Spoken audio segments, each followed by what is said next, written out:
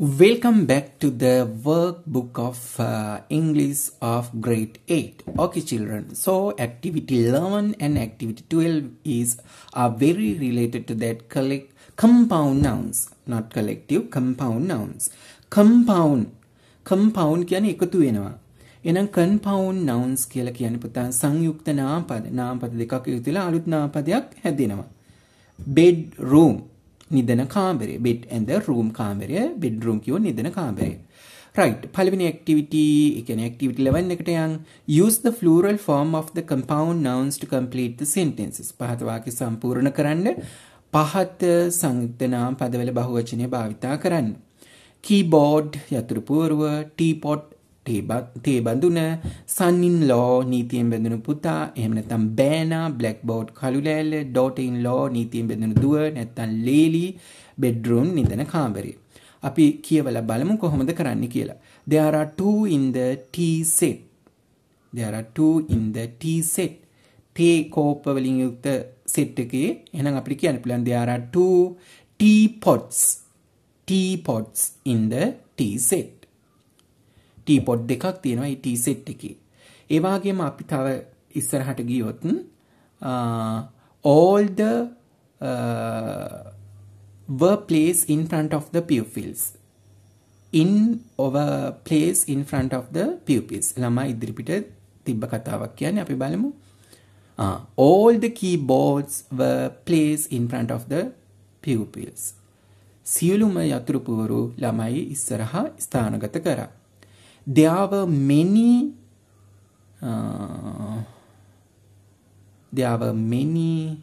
different prices, so I bought the cheapest one. There are many blackboards at different prices. විවිධ මිල ගණන් වලට ගොඩාක් කළු ලෑලි තිබ්බා, so I bought the cheapest one. ලාභම මිලාඩු මේක ගෙනාවා. My uncle is going to buy a house with 5 bedrooms. නිදන කාමර 5ක් තියෙන ගෙදරක් මිලදී ගන්න යන්නේ මාමා. My aunt has 3 sons-in-law and 2 daughters-in-law. ඒක මාරු කරලා ලියුවත් කමන්නේ. My aunt has 3 sons-in-law and 2 daughters-in-law. බෑනලා 3 දෙනෙක් සහ ලේලිලා දෙන්නෙක් ඉන්නවා කියන එකයි. එතන son කියන එකටයි s අකුර එකතු කරන්නේ, දෙවෙනි එකේ daughter කියන තැනටයි s අකුර එකතු කරන්නේ. Quickly let's go to the activity 12. Use the plural form of the suitable collective nouns to fill in the blanks. සුදුසු ඒවා භාවිතා කරන්න කියලා තියෙන්නේ. Gathered to welcome the president. සභාපති පිළිගන්න, ජනාධිපති වෙන්නත් පුළුවන්, පිළිගන්න. Gathered එකතු වුණා. එහෙනම් අපි ගමු collective nouns දාන්න ඕනි. compounds noun නෙමෙයි. කණ්ඩායමක් පෙන්වන නාමපද දාන්න ඕනි. එහෙනම් a large crowd of people gathered to welcome the president. විශාල පිරිසක් මේ සභාපති හෝ වේවා ජනාධිපති පිළිගන්න එකතු වුණා. She bought 2 new for the wedding. විවාහ උත්සවයට she bought 2 new pairs of shoes for the wedding. සපත්තු යුගල් දෙකක් ගෙනාවා. 2 new pairs of shoes for the wedding. The police is searching for police හොයනවා. The police is searching for the gang of thieves. හොරු කණ්ඩායම හොයනවා. The gang of thieves. They were ripe in the fruit stall. පළතුරු කඩේ. They were ripe 2 combs of bananas. නැත්නම් 2 bunches of bananas. 2 bunches of grapes. එහෙම කියන්න පුළුවන් නේද? There were 2 combs, combs, 2 combs of bananas in the fruit stall. පළතුරු කඩේ කෙහෙල් ඇවිරි ඉදුණු දෙකක් තිබ්බ කියන එකයි කියන්නේ. Right? Ripe කියන්නේ ඉදුණු. All the line up to start the tournament.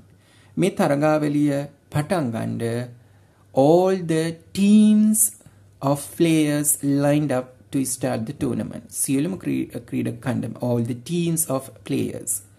ඊළඟට අපිට ගන්න පුළුවන් I wish my twin sisters with 2 on their birthday. I wish my twin sisters with 2 bars of chocolate on their birthday. උපන්දින දවසේ chocolate දෙකක් දීලා wish කරා happy birthday කියලා අපිට කියන්න පුළුවන් I wish my twin sisters with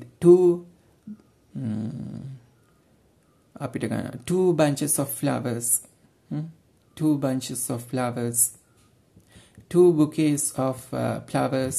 අනේ විතර ගන්න පුළුවන්. right? මං හිතන්නේ activity 2 තිබ්බේ collective nouns සංයුක්ත නාමපද ගැන activity එකක් activity 11 තිබ්බේ compound nouns එකතු වන නාමපද